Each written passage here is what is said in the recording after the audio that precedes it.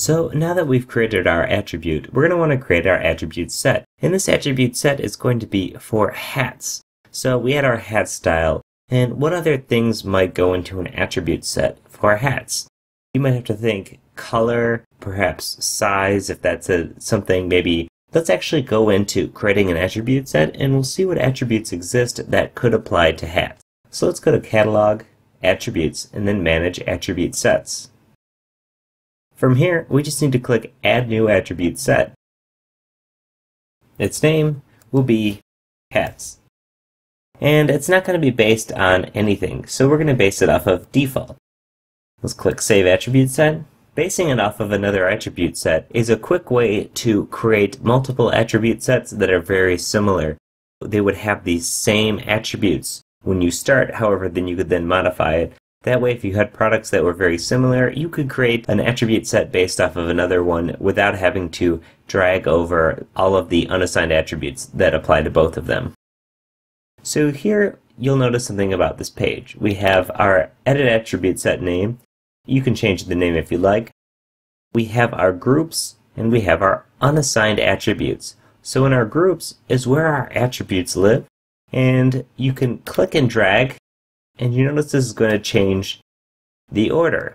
And this order is the order that's displayed on the product page when creating a product. Now you can put your attributes in any of these categories. However, I'm going to click this Minimize on Prices, Meta Information, Images, Description, Design, and Recurring Profile and Gift Options, and just have General open, because I'm going to apply all of our attributes to the general area.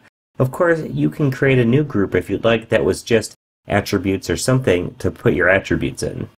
So we have general here.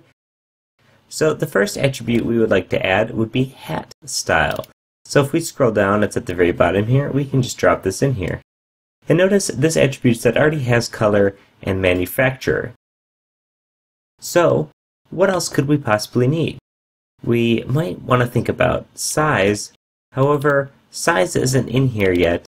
There's something like shoe size, so we would have to create another attribute just for size itself, maybe a hat size. However, for this particular example, we'll just leave it off for now. So our hats can have a color and a style. Is there anything else here that would apply? It doesn't look like it. So we can click Save Attribute Set, and this is going to save this attribute set. Now, whenever we create a product of this attribute set, we'll see that drop down that allows you to select the hat style, as well as the color.